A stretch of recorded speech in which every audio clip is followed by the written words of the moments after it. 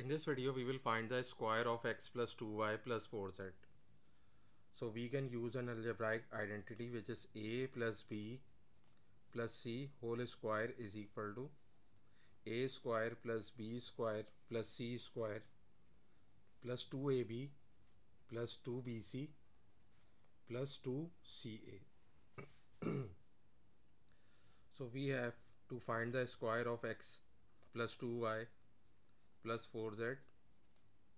So first we will write the structure of the formula. So we have a square plus b square plus c square plus 2ab plus 2bc plus 2ca. Now we can see that we have x in place of a and 2y in place of b and 4z in place of c. So we can put x in place of this a, then 2y in place of b and 4z in place of c.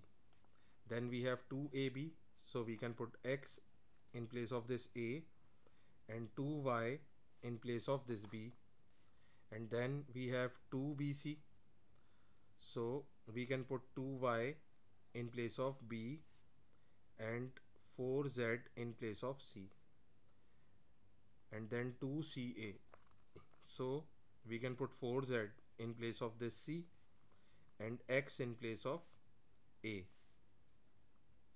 Now square of x is x square, square of 2 is 4, and square of y is y square.